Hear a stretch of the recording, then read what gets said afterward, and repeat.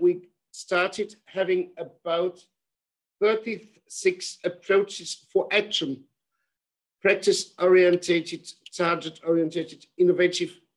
And what we were working out was, well, what courses of action could we do? What comes out of these 36 ideas? And we had ideas for more than 150 projects. But then the problem was we are about 6 or 7 people here within our team for regional mobility.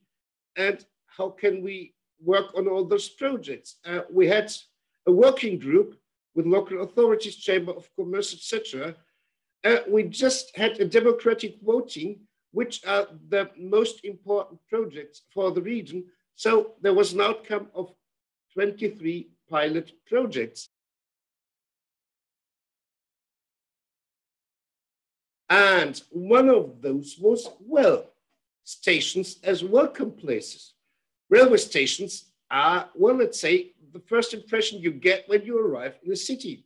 Well, in the Netherlands, you realized that it is not like in Arnhem, Rotterdam, and Amsterdam Central, etc. In Germany, in North Rhine-Westphalia, with the exception of Cologne, we didn't realize it so far.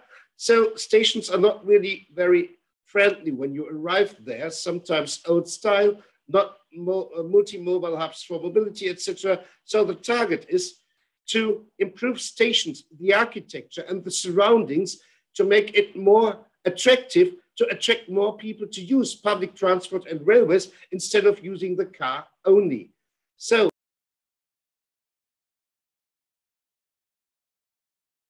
another topic, well, it's the expansion of the rail infrastructure until 2040.